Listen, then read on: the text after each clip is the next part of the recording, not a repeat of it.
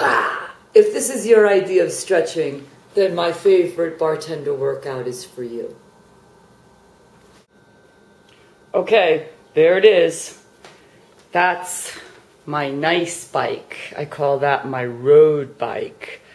It's pretty old already. That's the bike that, I got those pedals for and the shoes that you clip on so that you're one with the bike. But here's my story. I haven't ridden this bike for probably at least a year, maybe a year and a half.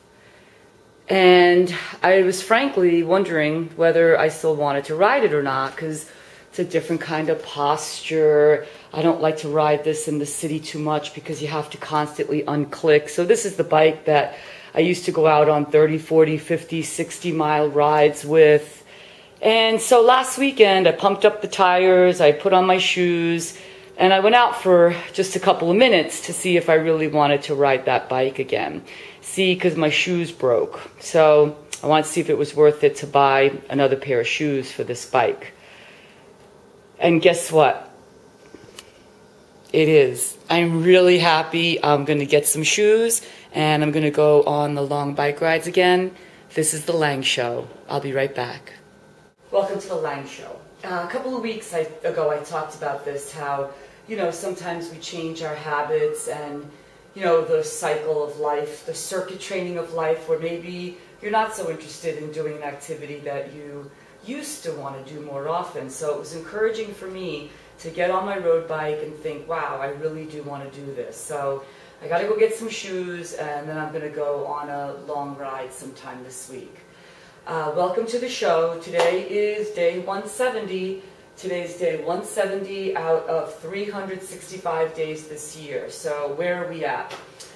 Remember the AILS model: activity, leisure, true exercise, and then the synergy of putting it all together. What I wanted to do in this show today, update you on my bar bet or movement bet, or maybe sister bet, of getting up off the floor without assistance. I've been working on that. I also wanted to do my favorite bartender workout intermittently during this show, to really demonstrate that you can be sitting around and then get up and do a set of squats or something. So that's why I'm sitting here. Let's say you're just hanging out, then you think, okay, my back's been bugging me lately. I really should do a Jerry. So Jerry is the exercise where you asymmetrically load the spine to help with core stabilization. Here's an 8-pound medicine ball.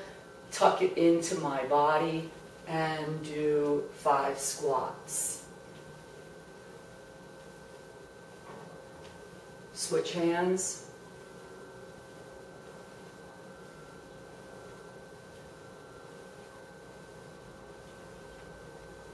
Excellent. Talk about something that I was talking with my clients about, and it's regarding activities that you want to do for the rest of your life or be better at, or just put in the context of what's valuable. One of my clients just turned 82 years old, and it's interesting, we were talking about, he said, I can't get my ass off the floor anymore like I used to. I'm slow with everything. And so we talked a little bit about it, and I said, Jerry, I said, that's the irony of it all, right? In everyday life, you don't have to get down to the floor. You don't have to get up off the floor. I mean, chairs are higher. We're making toilet seats higher. We're making it easier for us to get up and down. But the crappy part is, no pun intended, the thing is, if you do fall down or you trip or something, or you have to get up off the floor, you want to be able to do that, right?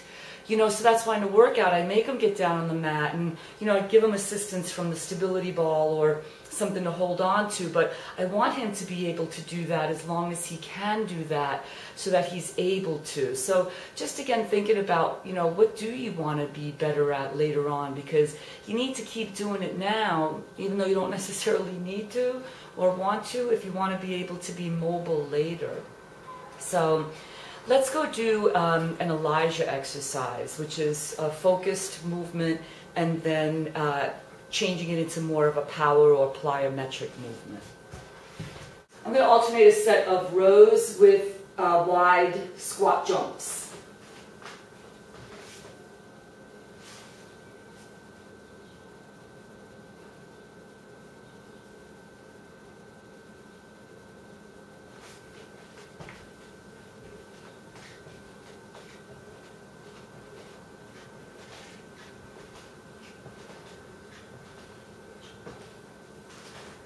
That was 10 each rows with wide squat jumps, the Elijah exercise. Oh, by the way, this show is going to be in the future and in the past because my shirt's different because it's a few days later. See, when I said my shoe was broken, it was really broken. The whole bottom came off. So the other day when I went out for a few minutes to see if I liked it, I literally duct taped my shoe together and onto my foot so that I could ride for a couple of minutes. So anyway, I loved it, and now it's a few days later. I just went on probably like 35-mile bike ride out to Coney Island just to see how it felt. So back to the Lang Show. Now that I'm off of my bike, I wanted to do another exercise from my favorite bartender workout, and it brings to mind the Mary exercise. The Mary exercise, if you'll remember, is a warm-up or a movement prep. But it's also a good choice for after a long bike ride because, you know, you're in a lean forward position. I try to keep the nice curve in my low back, so I'm not rounded. But you are definitely leaned forward and you're leaning on the bike. So as far as a sort of a recovery exercise, I'm going to take this band, and it's just a thin band with handles. And I'm going to do some extension exercises. So I'm just going to pull apart, nice and easy, as I lean back, sort of extending my upper middle back, trying to keep my abs engaged. But this feels so good after a bike ride. I can also lie on a stability ball, basically anything to help open up, or do self-massage with rollers, which you'll see eventually. So anyway, I wanted to continue with the update on the getting up off the floor without assistance and to show you my progress in that. So if you'll remember, the challenge was to sit on the floor, we all did it cross-legged, and then be able to get up off the floor without assistance. So I'm getting better, but it's that initial movement of getting my weight forward and then getting up, which is still difficult. So if I start with my legs crossed and go down, I can just about, still a few inches off the floor, but I'm getting stronger in this range of motion. On the last show, I showed you how you can figure out, do you have the mobility? Do you have the strength? And so I'm working on the strength at that particular range of motion to be able to see my sister in a few weeks and say, yes, I can do that. I can get up off the floor without assistance, without using my hands. Let's do the X exercise to end the show. So in this show we did the Jerry, we did the Elijah, we did a version of the Mary, and now I'm going to do the X exercise. So remember, the X exercise is named after the bartender who doesn't pay attention to you, so you're literally like starving for a beer walking across the floor. So I'm going to do some basic bird dog or extension.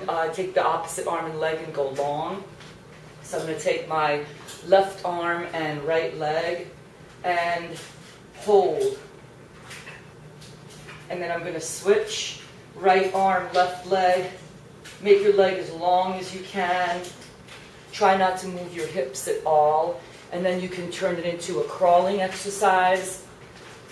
Moving forward, moving to the side, moving in different directions. We'll do one more version.